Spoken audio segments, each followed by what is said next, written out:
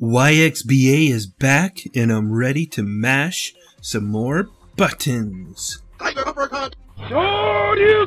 In today's video, I'm going to talk about a leak from a news site, Semi-Accurate, which states that Nintendo has made a deal with Nvidia to have Tegra chips power their next generation handheld. I'm going to leave a link in the description below to the article if you want to read it in more detail. On the actual website itself, it requires a paid login subscription, so I'm going to link to a different site which has included all of the information that came out of that article.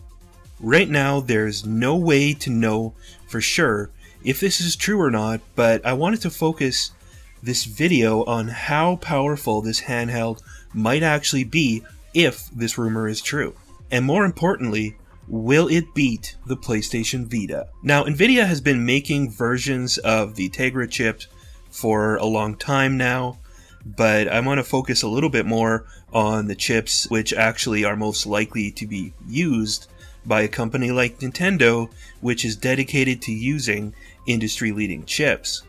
So, based on my research, this is the relative power levels of each of the Tegra chips. The Tegra 1 would be far too weak to be considered.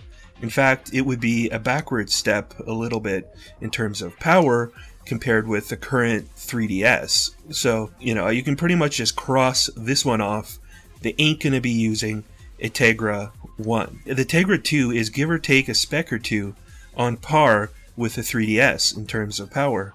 So again, they're not going to be coming out with a brand new console to replace the 3DS that is only on par with the 3DS. Tegra 3 was made famous by its inclusion in the ill-fated Ouya Android console. Roughly, the GPU power in the Tegra 3 was somewhere between the 3DS and the PlayStation Vita. And again, I just don't see Nintendo using such old technology. They're going to want to use something that actually supports the modern APIs like Vulkan, which we have talked about considerably, and just is more modern than this, something that would be actually capable of running console games at a lower resolution on the handheld. So the Tegra 4 is where things start to get a little bit more interesting. I still think it's pretty unlikely that it's going to be only using the Tegra 4. I think it'll be higher than that. The Tegra 4 was used to power the Nvidia Shield handheld, and it's capable of running games like Half-Life and Portal, and is definitely a step up over the PlayStation Vita in terms of overall graphical prowess. I see this being probably the lowest possibility that Nintendo would use if they do go with a Tegra GPU out of the hypothetical chips that I could see them actually implementing. If you take a look at a lot of games running on the Shield handheld, it doesn't actually give you that great of an insight into how powerful the thing is, because you're just talking about ported Android games that aren't well optimized and don't really show it off that well. The Tegra K1 is a sexy chip and is based on Nvidia's Kepler technology, and when it launched on the Shield tablet, made it the most powerful tablet at that time, beating out the iPad, which is actually no small feat at all. It would absolutely smoke the PlayStation Vita, and even rival the Xbox 360 and PS3. To me, this is the most likely Tegra chip to be included in the NX handheld due to its relative low cost and still highly respectable performance. In fact, this chip supports a wide variety of APIs, including Vulkan, which has been heavily rumored to be something that Nintendo wants to support in their console, and this would allow them to support it on their handheld as well, which is going to make it all the more easy to have the same games running on both platforms. The Tegra X1 is very impressive and is used in Nvidia's Shield console.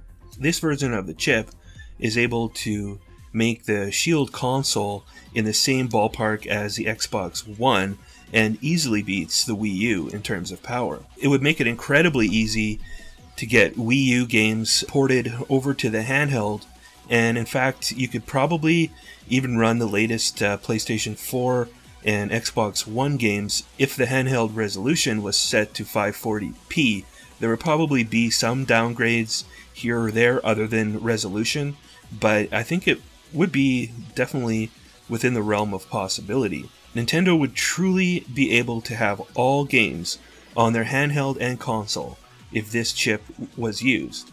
It has yet to make an appearance in a handheld and would likely be underclocked in such a scenario, so it's hard to tell exactly how powerful the handheld would be if it is using a Tegra X1. Now, if you want to get really excited about something that just ain't gonna happen, we can talk about the Tegra Parker. It isn't even out yet, and not a lot is known about it, other than that it's based on Nvidia's Pascal architecture. It would likely surpass the PS4 in terms of processing power, and to me it's just far too high-end to be considered for Nintendo's next handheld. And remember, we have to take all of this with a huge grain of salt. Remember, it had been strongly rumored that the 3DS would use Nvidia chips, but Nintendo ultimately decided to go in a completely different direction.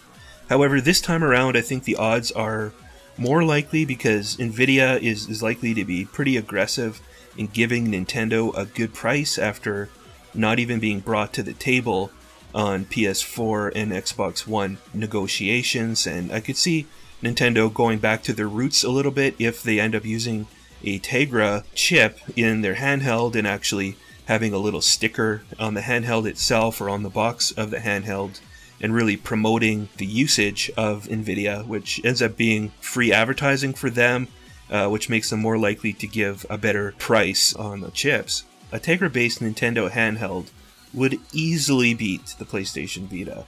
It would absolutely destroy the Vita in terms of specs. Even a 3-year-old Nvidia handheld, which currently retails for $199.99, absolutely teabags the PlayStation Vita.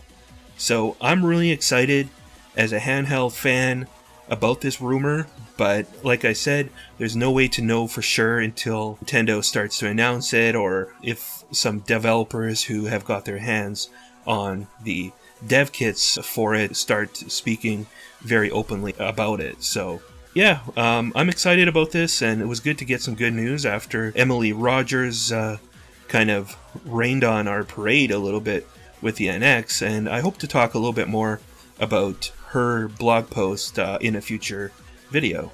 This has been Colin Unger, reminding you to keep your thumbs glued to YXBA, and always remember to select Start. If you enjoyed this video, click like and subscribe.